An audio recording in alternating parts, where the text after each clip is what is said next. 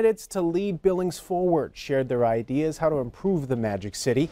10 of the 12 candidates on the ballot this November took part in a forum at the Bird-a-Bear Theater identifying ways to improve Billings. Billings does face a number of issues moving forward, from growth to filling in an aging workforce. Moderated by former Mayor Chuck Tooley, the Chamber of Commerce's candidate forum in partnership with the Billings cultural partners gave voters a better idea of who they want representing them. Public safety, the One Big Sky Center project, priorities on how to attract people to live and work in Billings, all part of the discussion. As for mayor, both Bill Cole and Jeff Essman made their pitch on why they should be Billings' next mayor. I think I have a knack for getting things done. I don't think we need to wait for the legislature to act. I don't think we need to pass tax increases. I think we need to be strategic.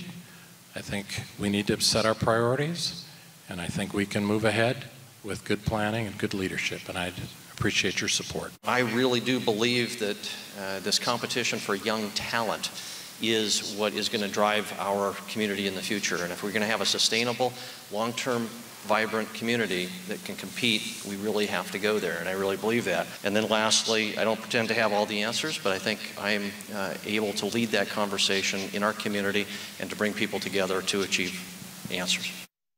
Candidates Naja Brown and Frank Ewald did not attend this forum. Join us on Q2 News' Facebook page next Tuesday at 7 p.m. as we host a live Facebook discussion with Bill Cole and Jeff Essman. We'll be taking your questions. Staying with election